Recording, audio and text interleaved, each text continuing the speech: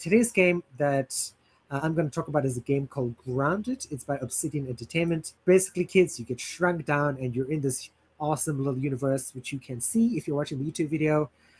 You're really small. You get to see ants and you see tall grass. This is sort of that perspective. You've played this Army Men games again in the early 90s, being small and everything else is big. So this is published by Xbox Game Studios. So if you are a Game Pass holder like Antoine is, you get to play this for free, just paying your Game Pass money. It is being released, I am so surprised, next month. So at some point in the next 30 days, you'll be able to play this. Lots of people have played it and loved it. It's, again, the sort of feedback loop of what you see Adam and I doing on Saturday. Get resources, craft something, go get there something, get more resources, craft something, and then you go up and up in levels. There is some kind of story to this. One of the things I will say as well is, while I am worried about the aspect of you playing by yourself or you playing multiplayer, I have read reviews of what people have said is that they said you still can play this single player. It is accessible in that sense. So today I'm talking about graphics. Again, this is with, I believe it's not a modern engine, so it does look fairly okay.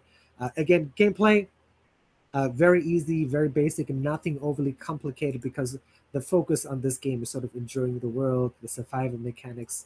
It's not like playing a game like Rust. I think this will be the most accessible crafting game that comes out. The future of this will be determined by the fact that, like, when it does come out, this lot, I think, with a lot of early access games, with the concept is very novel, very new, it loses a lot of marketing impetus, in a sense, where it came out, people were like, oh my god, this is exciting, people play, and like, oh my god, I've done everything, and now what else is there? And that is something I didn't find, maybe Adam has found it, is the idea of, like, what happens when you finish the story campaign. Is there a sandbox mode? Is there, like, what is the plan for upcoming content?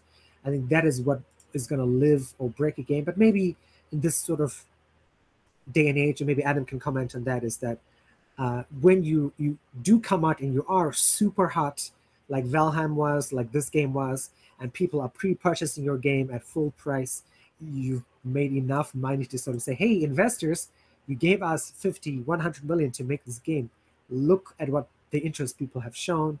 And this is another reason why I like to showcase games like this, is to support it, because it is novel, it is new, and I believe games like this should be supported.